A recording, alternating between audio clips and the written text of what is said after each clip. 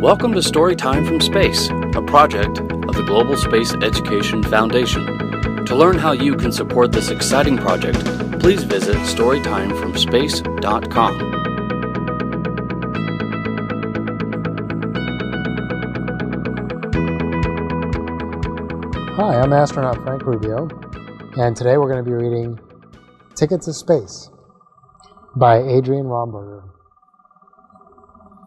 So Miss Romberger works as a guide at the Kennedy Space Center in Florida, and she's been interested in space since she was a kid. And so this is her way of telling you about how excited she is about space and hoping that you too can get excited about space, science, technology, engineering, and math, and maybe someday one of you guys will get to go to space. So I am a crew member of Expedition 68 and 69 on board the International Space Station. I've been here for about 9 months. And I really enjoy reading up here. Sometimes I read a little bit longer books than this, but it's a lot of fun to read in weightlessness. So yeah, we'll start. And I don't know if you guys want to read sideways or with me down there, but we'll try both and see how you guys like it. All right, Ticket to Space by Adrienne Romberger.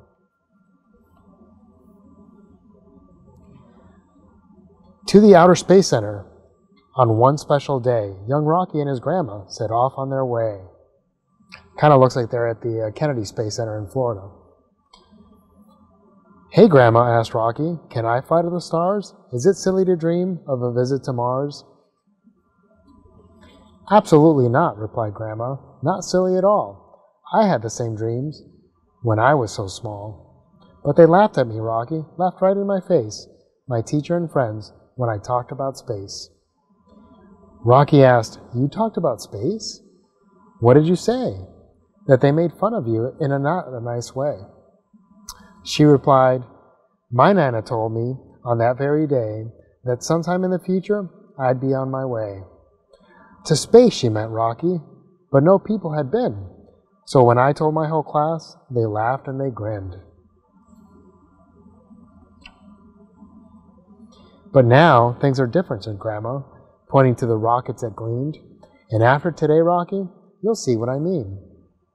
But first, Grandma told Rocky her favorite space story of a brave little rocket who also dreamed of glory. Like Rocky and Grandma, he hoped to fly to space too, and he'd bring with him people just to check out the view. It's a pretty cool view up here, so I could see why they would want to do that. Not long after the day Grandma was laughed at in class, the very first people went to space with a blast. These rockets had taken them, first one by one. Adding rockets and astronauts, space travel had begun. Now these old-timers are a thing of the past. They showed the way forward. The time's gone so fast. They stand proud like a forest with other great rockets. Each has a story down deep in their pockets. They seem to be talking when no one's around. Memories still linger up high off the ground. Old Merc was nodding as he stood so tall. It was 1961, whispered Merc. We had such a ball. Recalling old times, Merc was dreaming again about he and his astronaut and where they had been. It was a glorious day. Our country was proud. I took one of them to space. And wow, it was loud. Just then, Merc was startled by a rocket making a fuss. He flew beside Merc and called himself Gus. Gus zoomed up to Merc on a short little flight and yelled, watch this, Merc. I'm right at your height. Gus bragged, I take off like an airplane, and I land like one too. I can float like a bumblebee. I'm really quite new. But I want to go higher, to space, towards the sun, and take people with me who'll buy a ticket for fun. Merc explained to Gus, you're a fast little pup. Zigzagging is fine, but you have to go up. In this case, down. But I've been trying, moaned Gus, but I just need more zoom. Have you any ideas to get me towards the moon? Merc sent Gus to Jim Gemini, who flew 2 folks at a time. With those 2 heads together, wow, could Jim climb. Gus followed Jim Gemini after zooming around. "Hey, Jim," called Gus. "How'd you get 2 off the ground?" "Gus," said Jim Gemini, "you've got the wrong gas. You need lighter fuel to go high and go fast."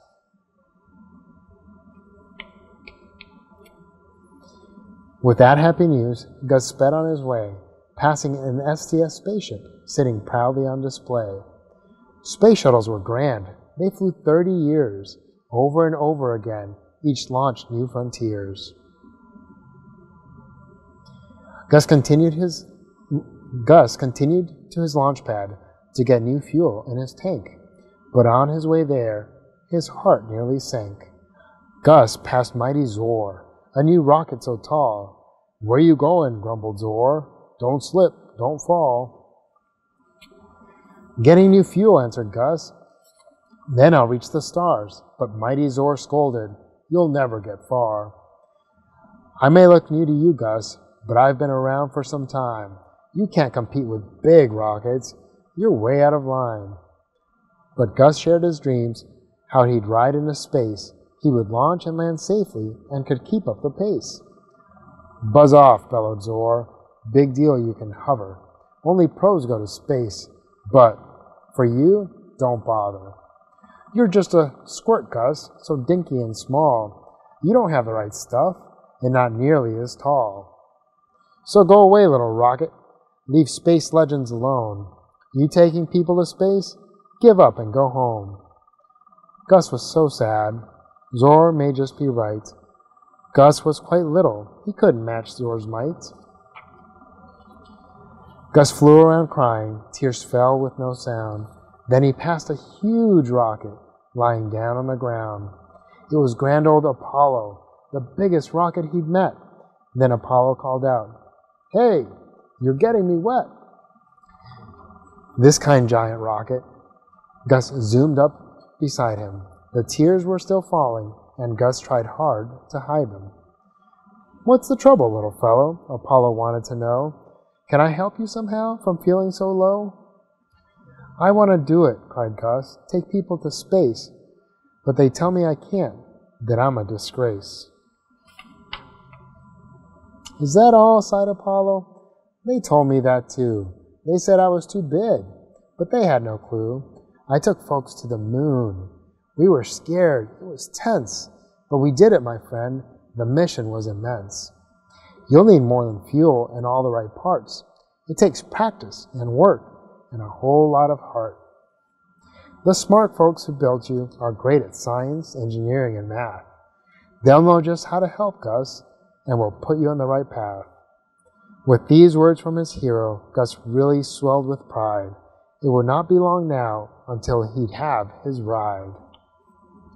So Gus practiced and tested, flying higher and steady until the big day when he knew he was ready. "And that day is today, Rocky," Grandma said with a grin. "I've bought us 2 tickets. Take a giant leap. Let's get in." Rocky couldn't believe it. They were going to space. He and his grandma right here from this place. Huh?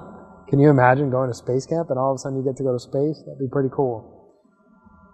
And Gus, the little rocket, launched his very first flight, taking Grandma and Rocky. It was so out of sight. They flew off together, way up from the ground, where the stars were around them, and there's no up and no down. We'll just stay up here for a little bit.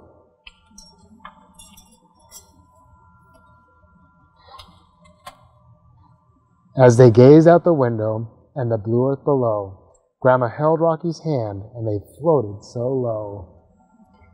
Rocky smiled at Grandma, knowing all you've got to do is believe in yourself. Your dreams do come true. The end. But just the beginning for you. All right, that was a great book. Thank you, Miss Adrienne Romberger, for the great pictures and the great story. Hope you guys enjoyed it. Take care. Thank you for joining us for Storytime from Space. We hope you enjoyed our story today from the International Space Station. We hope you'll join us again soon for another book reading or for one of our science experiments. Until next time, we look forward to reading together again soon.